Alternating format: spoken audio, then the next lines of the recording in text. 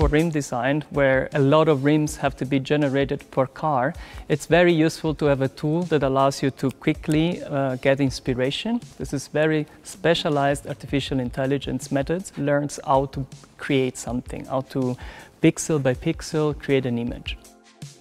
Inspiration is a feeling of enthusiasm that gives you a possibility to create something new.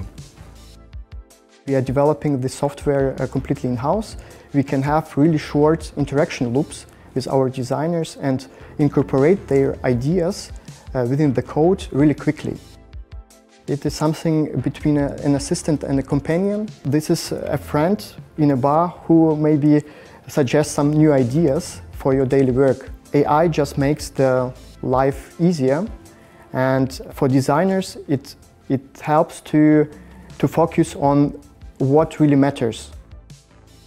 We generate photorealistic, high-resolution images. The software trains on some object, then it generates new rims. It basically has two parts. The generator tries to generate images, and the discriminator tries to find out if these images are fake or real rims.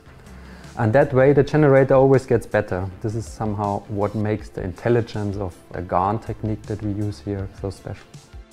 What is special about this project is that we really facilitate a creative process. This makes it so fascinating.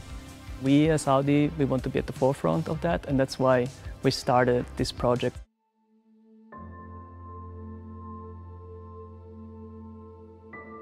For me, the main inspiration when we started this project is to understand this man-machine interaction. I think its revolution is already on the way.